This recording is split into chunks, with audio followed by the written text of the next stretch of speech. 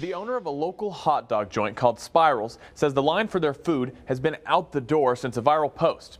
After starting during the pandemic, he says it's been a huge change of pace. He came in on his group and he saw me walking around and he's like, man, what's going on? I said, I'm just waiting for my customers. Last week, a customer posted this photo showing the owner of Spirals hoping for some business. After that post, the hot dog restaurant says they saw a week's worth of sales in one day. The next thing you know, all of Oklahoma City, Norman, and more have decided to come out and say hello. Scott Hosick says luckily they only ran out of one sauce.